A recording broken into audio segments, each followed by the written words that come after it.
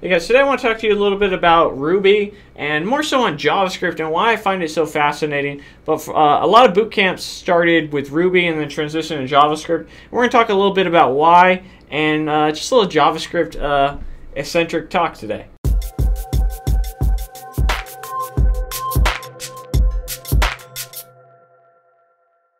So as I mentioned, when boot camp started, Ruby on Rails was the #1 thing taught back in like 2008, 2010, and it was as this guy puts, the king, and it really was the king for quite some time, right? You can take a look here. This is an interest over time chart, and you can see Ruby in 2007 was at the peak of its interest, but still basically tenfold in terms of the Google Trends of JavaScript and even Django at that time. And then as time has progressed, the increase of interest in Ruby on Rails decreased while JavaScript has continued sliding up.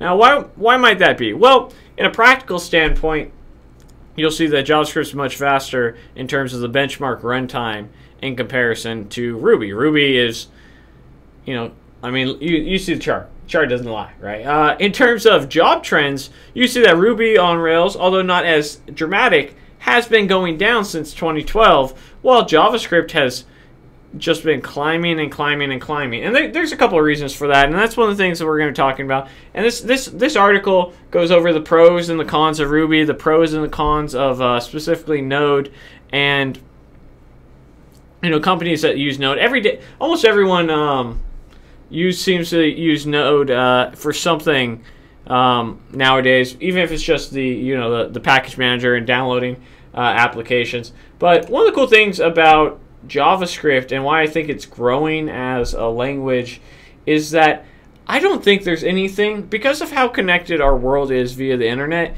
and the way that applications are being built, I don't think there is like a final frontier for JavaScript. I'm of the belief that no matter what happens with JavaScript, and I'll talk a little bit about what I'm basing this off of, that just augmented reality, virtual reality, blockchain,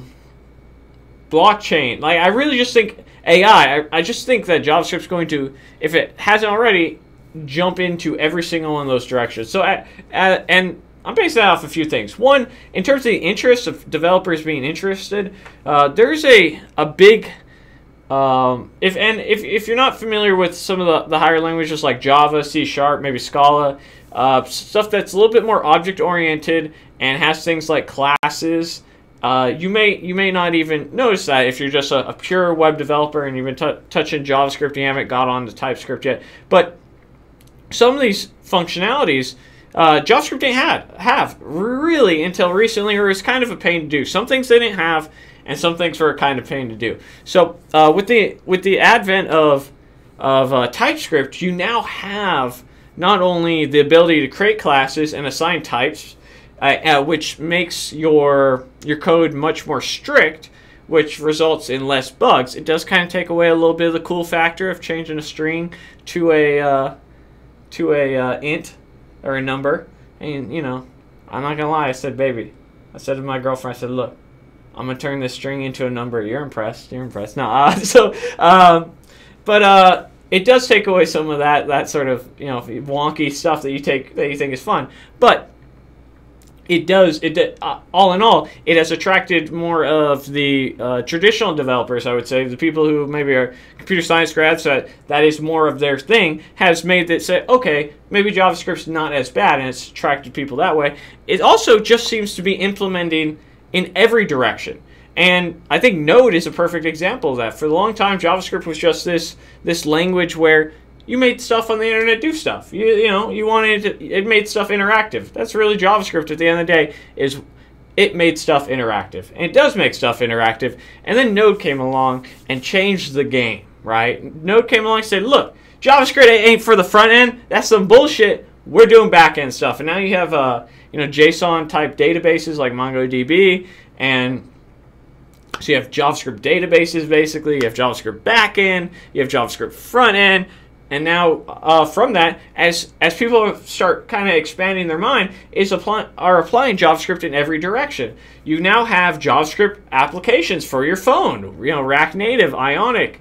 You know, JavaScript desktop applications. You can virtual reality JavaScript. And I don't know this to be true, but I bet JavaScript blockchain's around the corner if it doesn't exist already, right? My point being is I don't think there's an end to where JavaScript will go. I think it's going to be one of those languages that, due to its flexibility, is allowed to, its core flexibility is going to continue to, and how connected our world is, right? Nowadays we live in a world in which everything's connected to the internet, and if all we need to do is make an iframe or like a little insert and make an app that's actually a web page look like an app, everything is all of a sudden accessible via JavaScript. And it's a very interesting world that we live in, because for a long time, for the last 3-4 years, there's been rapid change in the web development world. It's kind of slowing down, right? It's kind of slowing down. You know, Vue.js is trying to change that up. Vue.js is trying to change it up, right? So, you know, for a long time, jQuery was, believe it or not, king. I know a lot of us like to talk smack on jQuery. jQuery, for its time, you know, it's time for you to rest in peace, but hey, you did your job, you did it valiantly. AngularJS, another great one. Now we're moving on to Angular 4, although you're just supposed to call it Angular, React, React Native, Redux, and all the various modules that are happening. And we're kind of changing the way that we think about building web applications, using a more component architecture, you know, model view controller. Now we have build tools. Now we have, you know, all these great resources and assets that are growing, version control. And I guess the point I'm trying to make is that I see JavaScript continuing this trend. Now, I don't necessarily think that, I think there's been a lot of innovation that has happened, and something's good, something's bad, right? Even if you go to Bower's website now, they say, hey, just use Webpack, right? So I think some things are fine. We've kind of had the first iteration of like change, and like some things made it, some things got cut out, and we've learned from that in terms of the web development world.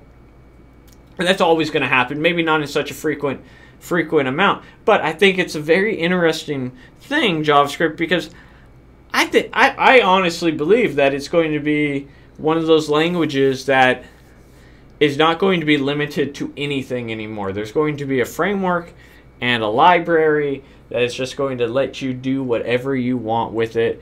And I don't even know what that means to a degree, because it's hard to say, okay, well, you know, I wouldn't even know how you'd make a JavaScript blockchain. Do I think it can't exist? I don't think it can't exist. I don't know if it's a good idea, but I don't think it can't exist, because I don't know anything about blockchain on a technical aspect. But in terms of, you know, we're doing VR in JavaScript, right? And I'm sure augmented reality as well, game development, everything can be done with it. And it's hard to see what's next, but I imagine that JavaScript's ready to do that too. And so it's a great language to learn for that reason, because, you know, 5-10 years ago, if you said you wanted to be, you didn't know what you wanted to go into. You said, you know what, I know I want to be some sort of developer. I don't know if I want to be a web developer. I don't know if I want to be a mobile developer. I don't know if I want to be a VR developer, augmented reality developer, a back-end developer, a front-end developer, a database. You now have a language that can do it all. And for me, at least, I think is one of the, because of the flexibility and how basic it kind of starts out. Now, it could be very overwhelming because there is so much flexibility, and there are so many tools, and there are so many libraries and frameworks, and it may take you a while to sort of ramp up to where you feel comfortable sort of jumping in between, right? You know, you might start with JavaScript, then move to jQuery, then move to AngularJS, then move to Angular, then move to React and Redux and React Native and Ionic, right? So I understand that can all be very overwhelming, but at the same time, it is very powerful and very fun. Like I'm pretty excited by the state of JavaScript, and I'm very happy that you have boot camps that are teaching that over Ruby on Rails, because I've heard some horror stories from developers who have gone to boot camps. I'm very pro boot camp. I've been sponsored by boot camps in the past, and one of the things that my personal opinion for the people that I've seen, like when I was researching about people who'd had negative experiences on YouTube, almost all of them were Ruby jobs. And not that you can't get a Ruby on Rails job. I think it's just one of those things that there's already developers for those jobs, and so you're gonna have a little bit harder time and you have a lot of these startups or large companies that are building out their software team a little bit more. They're transitioning to Node or JavaScript and things like that. But that's neither here nor there. I'm just excited at the state of JavaScript. I think it's very exciting. I'm wondering what your guys' favorite framework or library is, what you like about it. And I think that if we were to look at the trends of what people actually code in their free time and on like GitHub or something, I think you would see that there's a lot of web development projects and there's a lot of JavaScript projects in general when putting that stuff out there. And because we are so connected to the web nowadays, right? Everything's connected to the internet. You have smart refrigerators. Hell, I might get an essential oil diffuser that's a smart one pretty soon. You never know, right? Like there's a smart everything connected to the web, and that goes hand in hand with JavaScript because that's where that's its origin story, right? If this was a superhero movie, we would start with the web. You know, that's what I'm trying to say. So. Anyhow, guys, I hope you enjoyed the video. Thank you for watching. I'll include a link to this as well. I think it's a pretty good and well-written article. So I hope you enjoyed the video. Don't forget to give it a thumbs up, share the video, like the video. I think I already said like the video. Support me on Patreon, and join the Facebook group. I'll see you guys next time. Bye. Hey guys, thanks for watching the video. If you happen to be looking for a bootcamp, I couldn't recommend Dev Mountain any higher. They also include housing with their tuition, so you can get up and go and get started right away. Thanks again for watching, and I'll see you guys in the next video. Bye.